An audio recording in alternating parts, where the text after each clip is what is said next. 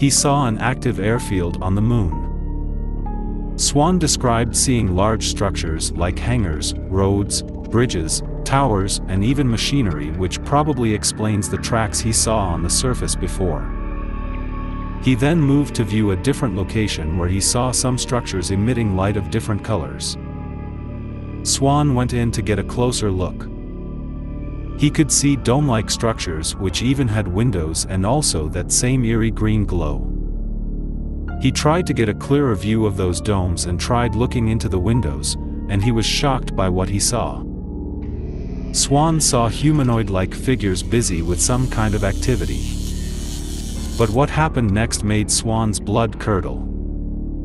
First one, and then multiple humanoid figures just stopped doing what they were, and started to look straight at the window, going to show that they knew that someone was viewing them.